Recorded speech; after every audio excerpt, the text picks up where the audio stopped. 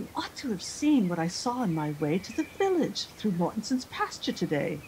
Blueberries as big as the end of your thumb, real sky blue and heavy and ready to drum in the cavernous pail of the first one to come, and all ripe together, not some of them green and some of them ripe. You ought to have seen.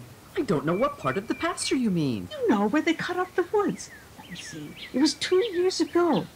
No. Can it be no longer than that? In the following fall, the fire ran and burned it all up at the wall. Why, there hasn't been time for the bushes to grow. That's always the way with the blueberries, though. There may not have been the ghost of a sign of them anywhere under the shade of the pine.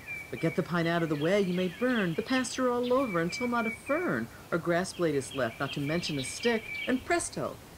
They're up all around you as thick and hard to explain as a conjurer's trick. It must be on charcoal they fatten their fruit. I taste in them sometimes the flavor of soot. And after all, really, they're ebony skin. The blue's but a mist from the breath of the wind, a tarnish that goes at the touch of the hand, and less than the tan with which pickers are tanned. Does Mortenson know what he has, do you think? He may, and not care, and so leave the chewing to gather them for him. You know what he is. He won't make the fact that they're rightfully his an excuse for keeping us other folk out. I wonder you didn't see Lauren about. Best of it was that I did. Do you know, I was just getting through what the field had to show and over the wall and into the road, when who should come by with a Democrat load of all the young chattering Laurens alive but Lauren, the fatherly, out for a drive. He saw you then. What did he do? Did he frown? He just kept nodding his head up and down. You know how politely he always goes by. But he thought a big thought, I could tell by his eye, which being expressed might be this in effect. I have left those there berries, I shrewdly suspect, to ripen too long. I am greatly to blame. He's a thriftier person than some I could name. He seems to be thrifty. What hasn't he need with the mouths of all those young Laurens to feed? He has brought them all up on wild berries, they say, like birds. They store a great many away. They eat them year-round, and those they don't eat they sell in the store and buy shoes for their feet. Who cares what they say? It's a nice way to live, just taking what nature is willing to give, not forcing your hand with harrow and plow. I wish you had seen his perpetual bow. And the air of the youngsters, not one of them turned, and they look so solemn, absurdly concerned. I wish I knew half what the flock of them know, of where all the berries and other things grow. Cranberries in bogs and raspberries on top of the boulder-strewn mountain, and when they will crop. I met them one day, and each had a flower stuck into his berries as fresh as a shower. Some strange kind, they told me it hadn't a name. I've told you how once, not long after we came, I almost provoked poor Lauren to mirth by going to him, of all people on earth, to ask if he knew any fruit to be had for the picking.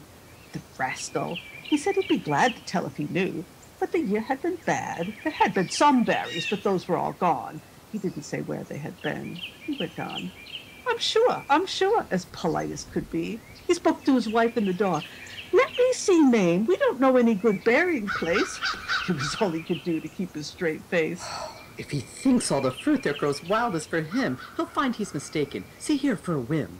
We'll pick in the Mortensons' pasture this year. We'll go in the morning, that is, if it's clear, and the sun shines out warm. The vines must be wet. It's so long since I picked, I almost forget how we used to pick berries. We took one look round, then sank out of sight like trolls underground, and saw nothing more of each other or heard, unless when you said I was keeping a bird away from its nest, and I said it was you. Well, one of us is, for complaining it flew around and around us, and then for a while we picked, till I feared you had wandered a mile. And I thought I had lost you. I lifted a shout, too loud for the distance you were, it turned out. For when you made answer, your voice was as low as talking you stood up beside me, you know. We shan't have the place to ourselves to enjoy. Not likely when all the young Laurens deploy. They'll be there tomorrow, or even tonight. They won't be too friendly. They may be polite. People they look on as having no right to pick where they're picking. But we won't complain. You ought to have seen how it looked in the rain, the fruit mixed with water and layers of leaves, like two kinds of jewels. A vision for thieves.